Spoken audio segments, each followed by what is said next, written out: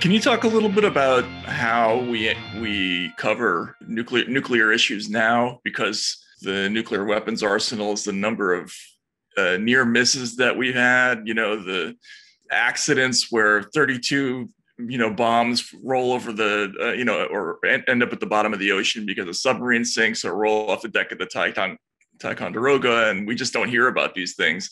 And now it's like, it's almost impossible to get an editor to bite on a story about nuclear issues. I was wondering if you could talk a little bit about that and what your perception of how the public understands these issues now.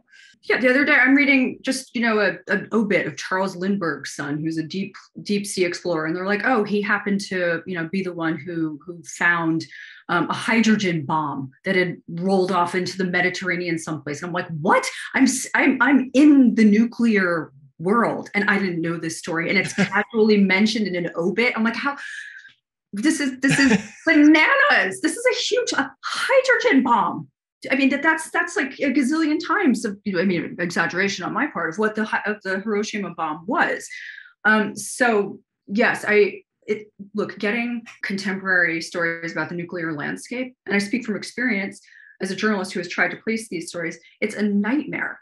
I don't know what the roadblock, why there's so many roadblocks to getting coverage of, no exaggeration here, deadly important stories is, but so for instance, I had been trying, when I was in Japan researching fallout, I was told about by a really well-placed source about, Fukushima, storage of dirty water in Fukushima, and how there are hundreds of thousands of gallons of contaminated water that are not being properly or securely stored there, and that they're one tsunami or earthquake away from being spilled into the Pacific, or even being quietly released by the facility into the Pacific also. Now I'm thinking, I live on the West Coast.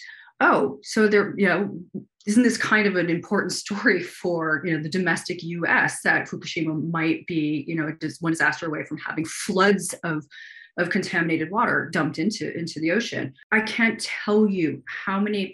I couldn't report that story myself because I was writing my book, but I'm well placed in the journalism community.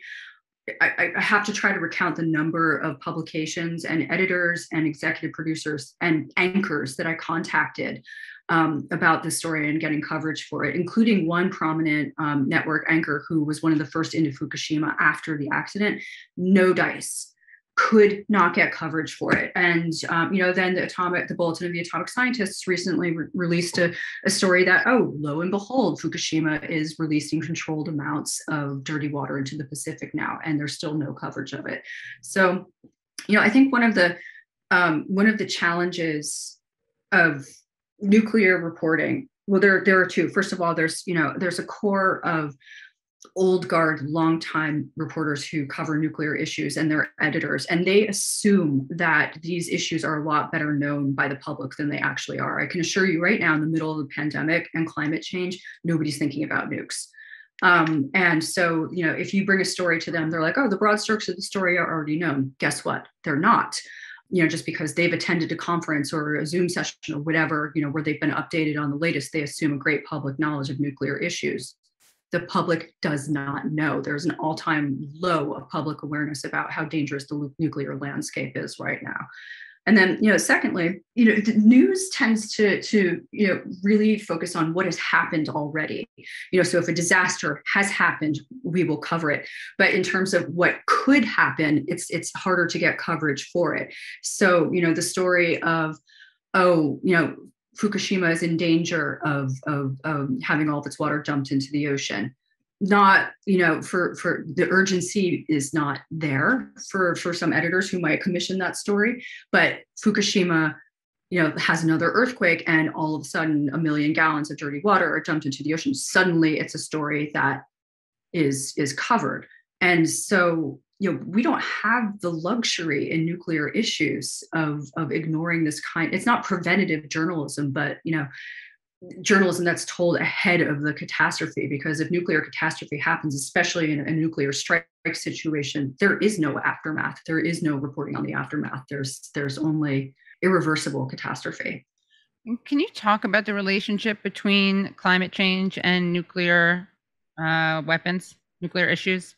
So the Bulletin for the Atomic Scientists, and I don't have an official affiliation with them, but I do rely on their experts and their board members a lot for information. They now dubbed this to be the most perilous existential threat environment ever. And, they used to just calculate existential threat in terms of nuclear threat, but now climate change is a huge part of that. I would refer you guys and your listeners to them, because they can elaborate a lot in a lot more detail, but accessible detail, about the link between climate change and the rise in nuclear threat. Not the least of which is, climate change is driving migration and will continue to drive migration, and it exacerbates tensions between nations, who are accepting refugees and who are expelling refugees. It really exacerbates bad relations. It's especially bad if it's between nuclear powers. And so the Bulletin says that creates a much more fraught environment. And then there's the issue of nuclear testing. During the Trump administration, our former president was making noises about resuming nuclear testing. The fallout from nuclear testing has been, much more significant than, is widely reported. The environmental impact of that is disastrous, especially as, when weapons are tested and detonated above ground. But again, this is something that there is much more detail through the Bulletin of the Atomic Scientists, and they can really lay that out for readers who want to investigate the link further. And the 100 seconds to midnight, could you just explain what that means? So the Bulletin of the Atomic Scientists for decades has had what they call a Doomsday Clock. And every year at the beginning of the year, they reset the doom clock. And the number of minutes to midnight indicates or reflects the perilousness of the nuclear landscape. In peak Cold War, I think that the closest we ever got to midnight before was 2 minutes. And that was, I think, in 1953, when the first hydrogen bombs were detonated and tested. And so that was a bad moment. I think in the 80s, it surged back close to midnight again. In 2020, the Bulletin of the Atomic Scientists set the clock closer than it has ever been to midnight, 100 seconds to midnight, which I thought was a curious choice. Like, why not just, put it to 1 minute? But, that's what they chose. It was the kind of announcement that if it had been made not during the Trump administration, where there was such a cacophonous news landscape, that it would have been a really big deal, that announcement. But it was kind of like it kind of fell on deaf ears. And it's one of these things that it helps illustrate how little people know about the nuclear threat, that this group of experts, who include Nobel Prize winning physicists and experts and policymakers, is trying to desperately alert the world to the fact that we're at this very dangerous precipice, where, nuclear treaties are being abandoned, and, there's unprecedentedly bad, I don't even know if that's a word, but I'm using it as a word, bad communication among nuclear powers. Climate change is contributing to tensions.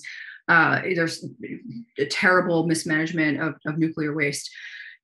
All of these experts are trying to warn in this very dramatic way, and yet it's getting no attention. I mean, it's a very worrisome situation. And I would like to point out also that this reflects the situation that we were in before the pandemic, where we had pandemic experts warning, this is coming. We have to be prepared. With climate change, we've been warned for decades. This is coming. Here's the science. And so at what point do we stop ignoring our experts, our best placed experts, and really try to press our elected officials to find solutions? And to hear the rest of the interview, please go to usefulidiots.substack.com.